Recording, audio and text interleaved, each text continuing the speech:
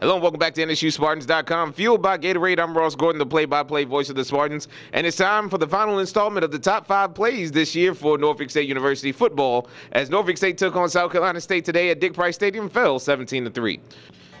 We'll start with play number 5 as Troy Hughes is in the right place at the right time as Richard Q threw the ball downfield. The ball was tipped. Troy Hughes was Johnny on the spot for the interception to give the Spartans the football back in good field position.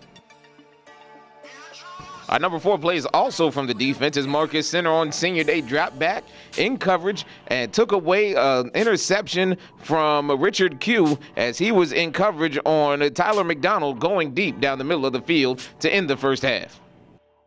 Our number 3 plays are 2 passes from Malik Stokes to senior tight end Joe Hawkins. The first was for 10 yards to give a first down to the South Carolina 27-yard line, and the second was to get the Spartans inside the 10-yard line down to the 5 for an 11-yard gain for a first down and goal on the second drive, which set up a field goal.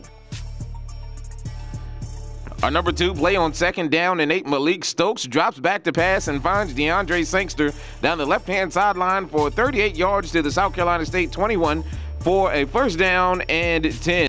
And our number 1 play is Lyndon Trail. Trail gets around the right end to get to Richard Q, not only to sack him, but to strip the ball from Richard Q, and it was recovered by George Riddick, and Riddick gave the ball back to the Spartans inside and deep in South Carolina State territory.